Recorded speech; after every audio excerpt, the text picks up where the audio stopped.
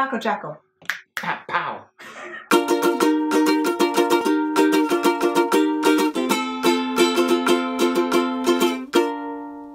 Hello, welcome to Film Fireside. This is my mama. Hello. This is my mama, Missy. Mama Marisa. Her name is Marisa.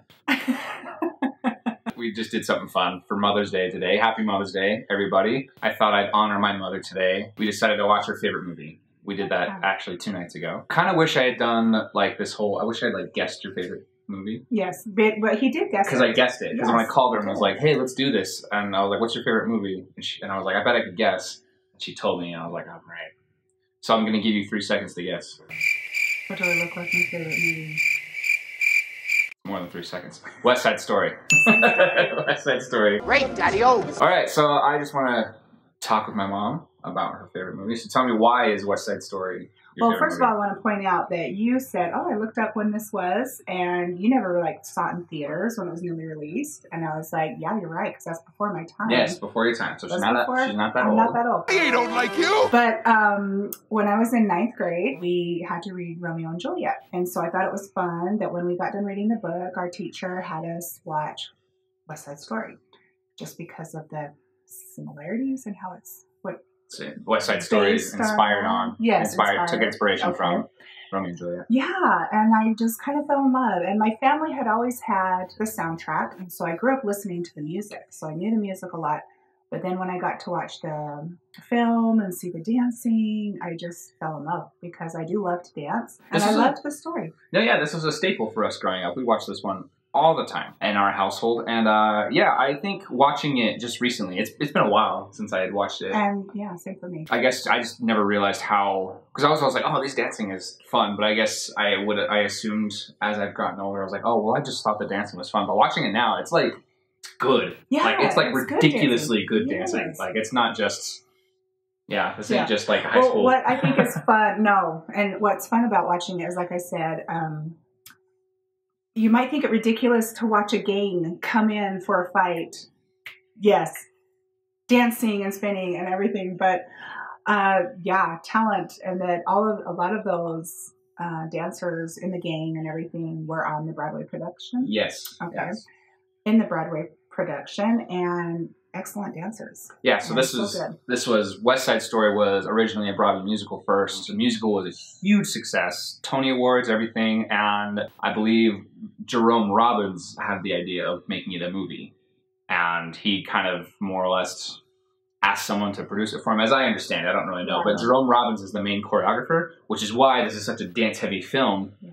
He's the choreographer. He was also one of the directors. This is the first film in history. By the way, I don't know if you know this. This is the first film in history that there were 2 directors who were both nominated and won an Academy Award. It's the first time that this is the first time the Best Directing Award was shared at the Oscars. Nice. So that's a fun little fact. So one thing, I guess, again, back to the dancing. For me, I think one thing that's cool about it, if you haven't seen it, go see it. I don't know. I don't want to talk too much spoilers. Oh yeah, I don't know. But part of me is like, assuming that everyone has seen. Yeah, because part of me is like, if you know Romeo and Juliet, like it's based off Romeo and Juliet, so you know if you know what happens in Romeo and Juliet, you probably can guess what happens here. But one thing about the dancing that's really cool, Romeo and Juliet starts taking a turn, and similar in this story, when things start taking a turn, I'll just say it that way. Okay. The dancing is very vibrant and things, and yes, it's these 2 gangs who are like getting at each other. Mm-hmm. And as soon as things take a turn to dancing, it's not fun, and it gets a little more serious. They're straight up beating each other. Yeah, and I thought that was a very interesting image to see, because I think that's kind of one of the themes of this is just how silly, and that's the theme of Romeo and Juliet, just how ridiculous each family feels about each other, and how tragic that is that each family has their views that way. And very similar with these 2 gangs who represent the 2 families in Romeo and Juliet. Mm-hmm. They have their own ridiculous beliefs about with each other. Yeah. Yeah, but it's really true for that time with the racial issues. And it's kind of interesting to see that even in the racial that's going between the 2 gangs, but yet, the cops, we pointed out, the cops at that time, they were even racially. Yeah. Which I didn't notice. Which, by the way, I remember you mentioned that, and I was like, they are? And I watched it again, and I was like, holy cow, that detective's a little jerk. Yeah, even against the Puerto Ricans. Yeah. But also, I think they're just economic ways of life. just that you can see that these kids, they're family. They consider their gang their family. Right. They don't want to go home. They don't want to be home. And I think that also kind of speaks to possibly teenagers at that time, or teenagers even now. But just that I find a family in my friends, not necessarily at home. Yeah, and that's... I'd rather be, this is what I consider, I'm going to fight for them and even die for them. Right, and that's interesting. That's how, so again, two families, but they are families just because of, that. Just thinking about the choreography, I just think it's very iconic because there's just different scenes, like when the three sharks come forward in that scene where they extend. And what I was going to say is that so many people have borrowed scenes from that. And I was pointing out that Michael Jackson's Bad. Oh, that's right. Yeah, Bad video uses some of the choreography and kind of like feel of it. Animaniacs. Well, that spooks everything. Yeah, I was going to say that doesn't do the choreography, but it just... you're talking about the Good Feathers, right? Yes, the Good Feathers. They do a West Side Story. I love that. We'd like to purchase Scorsese's head. Why can't we purchase Scorsese's head? The things you get parodied that often, that's very clear that means those who are making that joke are aware, and I assume, everyone knows.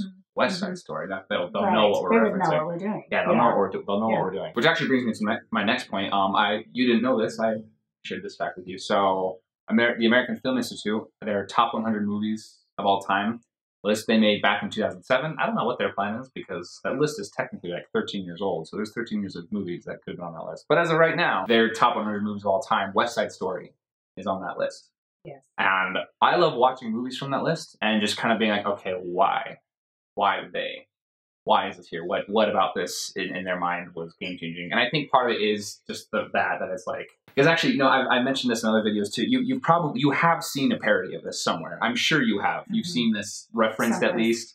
Yeah. Made like parodied and you may watch it and go, oh, that's what this was. Mm-hmm. That's what this was making. A meme. I saw a meme one time. It's Shark Week, and it was the sharks. Yeah, so I think what put it on that list too, is the amount of Academy Awards. And that was the other thing that I was surprised by. I knew that Rita Moreno had one, but she was the only one that I could remember, just because she is my favorite character. Anita is my favorite.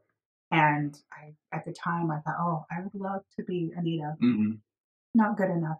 But I was a dancer. Yes, dancer. Yeah, so you mentioned Academy Awards. This film won 10 Academy Awards. I haven't looked up specifically, but I know that was a huge deal. When it happened, it was holy cow. Yeah, 10 Academy Awards. That's amazing. Well, now. I just say that now. That's amazing. Now that's really amazing to do. That's hard to do. It's not a casual thing that happens. But, and tell your little opportunity. Oh, yes. Your rise to fame. So when I was in college, our school going to do a play, and I thought, oh my gosh, are you kidding me? This is like a dream. And I've never really done theater before, and so I thought, okay, I'm going to perform as a dancer, but not theater. So I thought, okay, I'm doing this. I want to do this.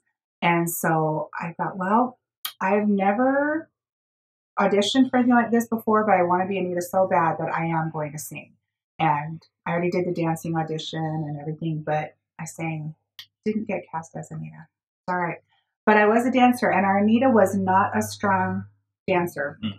Therefore, they gave me all of her solo dance numbers. So dance at the gym, all of that I got to do. So in a way, I was kind of, You got to be Anita. Anita. Yeah, and the important ways. Yes. Because the other thing, too, about, I think, I've noticed on the list of AFI films, there's a certain element of cinematography that contributes to the film, like imaging and whatnot. I think that's a really important part with most of those movies. Well, this one, the cinematography, again, the dancing, very specific, angles of the dancing, I think makes a huge difference on the impact of the choreography, because there are up shots when people are coming down the street. Right. And there's also these really long wide shots when they're down the tunnels and everything. Those images are really made better, and that movement is made better by the camera movement combined with it.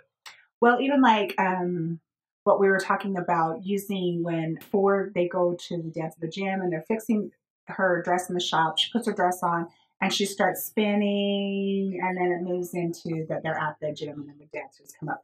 And just the coloring that they use to get that transition. Get to that weird light place. Yeah. Well, and that brings me to the next point. Coloring. There is a specific color and a specific type of red that is frequented throughout the film. And we were kind of talking about that. I still don't really know what it means. Well, it's kind of interesting to me because sometimes I'm not a film person, but sometimes backgrounds are just kind of, you know, I'm sure they mean different things and everything, but I especially noticed it when we watched it again, and I've noticed it before, but really last night when we were watching it, and it was Dance at the Gym, how red the walls are. Just red. And I thought, oh, that's interesting for a building to have that much. To just be extremely red. Yeah. Well, and there's a few characters who may determine their fates, who have like actual interactions with the red. They even touch it. Like, so Bernardo, he like when he's first introduced, you see a close up of his face, and the brick wall behind him is painted that red, and he just smacks it and then keeps walking. I was like, oh, interesting. Tony, there's a shot of him like holding a red railing too at certain times, and I feel like there was more even that I missed. Another thing of red that I thought was interesting: they go to their rumble under the highway, and the bottom of that highway is painted red. Oh, red. What city guy was like, this place needs to be super bright red, right? That was obviously a choice of the film for them to do that, and I think that could suggest something. So that coloring was really interesting. I wanted to ask you what your thoughts are, because Steven Spielberg is remaking this year. What are your I'm excited. Thoughts? Yeah, I'm excited. Sometimes it's like, oh no, don't ruin it. Don't ruin it. Don't do it. It's fine the way it is. But I think that it can stand on its own. Yeah. I think that West Side Story will always just be West Side Story, the original. And let's just see the new. That is very smart. I think that's a really smart way. Yeah. Because a lot of people freak out typically when like, oh, don't touch my movie, when like the original's still there. Yeah. You know what I mean? And like I said, it's awesome, and it will always just stand on its own. That's kind of how I felt about Footloose. Oh, yeah? Yeah, just because Footloose came out when I was 16 and loved Footloose. And I just felt like, oh, they're going to remake it. Okay, Footloose will stand on its own. It'll be awesome. Well, and quite frankly, I don't think the new one compares. No. Even like a little bit. It didn't, in my opinion. But still, some people, that might be all that they know is that Footloose. And I was like, oh, yeah, Footloose is awesome. But the original. So you mentioned to me, like, Tony and Maria scenes, ironically, are kind of some of the maybe like weaker parts. Yeah, so it was kind of like when I was watching it this time around, I noticed that, I love Tony and Maria. I love them. And can I just share that whenever he sings the song Maria, I changed the words to Marisa. Because that's my name. And suddenly that name will never be the same. Yeah, those scenes are great and they're fun. But I don't know. For me, I like to just kind of get back to what's happening with the Sharks and the Jets and those things that are going. Because they just have a lot of fun musical numbers and just funny things going on. Well, the love story is good. And when you do kind of think about it, you think, wow, they fell in love ridiculously fast. You know what? And that's actually something, just to the play Romeo and Juliet. Yes. I don't think Romeo and Juliet is really about Romeo and Juliet. Yeah. I think that is an interesting plot point in this story of two families just not getting along. Yeah. And it's interesting to see how two people from that family get along and the problems that cause when it shouldn't. Okay, but that's kind of the same thing with the whole racial thing. It's like, why do we have this when two people just look at each other just see each other as two people and fall in love and everything. And I think that's true with the racial things that we see is that, just break it down. Matter. It's really two people. It's just about people. And that it's silly that racial issues are going on when Tony and Maria looked at each other, saw each other as just beautiful people and fell in love, and that it's about that if they can we not see that these two people could come together, and then I see that a lot in the ending. That's why that ending gets me every time. I'm gonna cry. It's a great ending. My gosh, I know, it makes me cry every time. Wearing the red, by the way, she's wearing that same color red dress. Yes. Oh, that's so yeah. And they're coming. Can I even talk about this? I don't know. Maybe we don't have to. I promised myself I wouldn't cry. Even though I've seen the film a lot, and I see the ending, it still chokes me up and makes me cry. And it's kind of silly that it affects me that way. But that they come together, of course, we know how the ending goes. I don't know if we're talking spoiler alerts. But I can say that most people would probably see it. Romeo and Juliet, if you're not familiar with that, you're familiar with this. So anyway, what I love is how she gets so passionate, and when she says, well, I can I can kill now too because I have hate. Talking about the hate that they had for one another. And just that they were standing there, the two gangs on either side of her, and that when it comes time that the detective comes in and he's very cold about things and that she just is hurting, and that a member of the opposite gang comes and stands by her like, we'll support you, we've got you. That even though just earlier they were harassing Anita and being so awful and terrible, their hearts have been softened, I guess. That's a good point. I hadn't noticed that. I think because I noticed that it happened, but I guess I didn't even consider the fact that just beforehand they were literally just being harassing, being so awful. Perhaps suggesting that hearts can change. It doesn't take you can change in an instant when it comes to hate. And then when they're lifting Tony and the Jets are lifting him, that he's starting to fall, that the Sharks just instantly have that instinct to just help. Yeah, it's within you, right?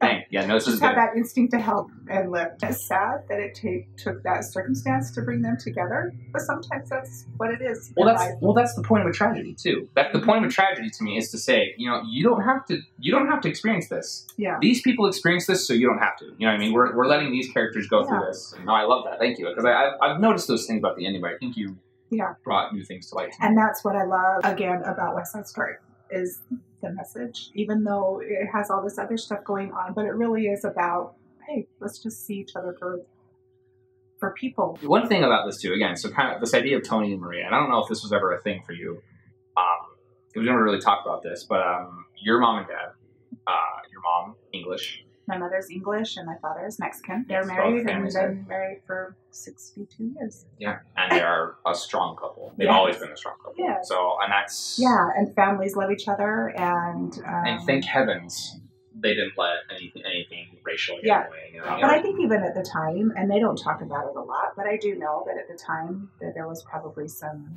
issues with them coming together. Well, they got at that married time in 50 something. Yeah, that's something. It's probably something you didn't do back then. You know?